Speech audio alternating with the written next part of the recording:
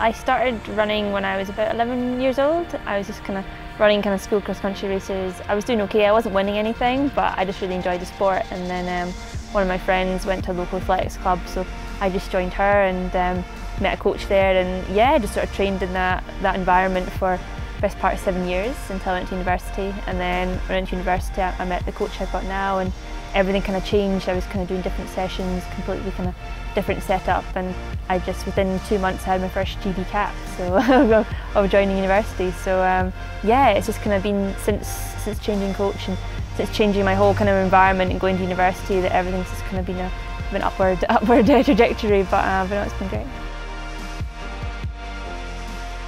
I try actually to stay quite relaxed, almost on purpose, because I find when I stay relaxed, you know, I do perform better. And I know in a sense that all the training's done, so the hard bit's almost done, you just have to go out and do the race. So, and unfortunately I'm getting more and more experience, you know, with championships and races. So yeah, I try to stay quite relaxed and quite focused and only just think of 2 or 3 things, you know, during the race, and try not to kind of get yourself too bogged down about thinking about stuff and just race it.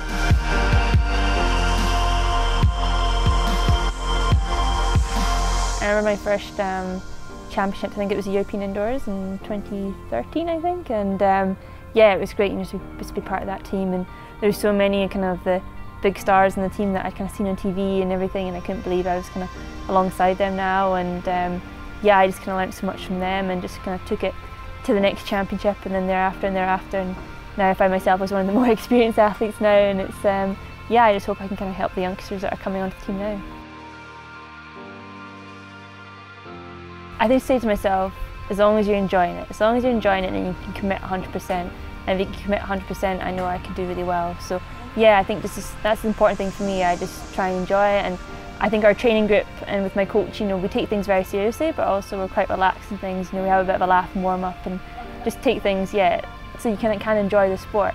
And then when it comes down to being serious and competing, then we do kind of flip that switch. But yeah, I've always just really enjoyed it, and if I know I do that, I can commit 100% to it and do the best I can.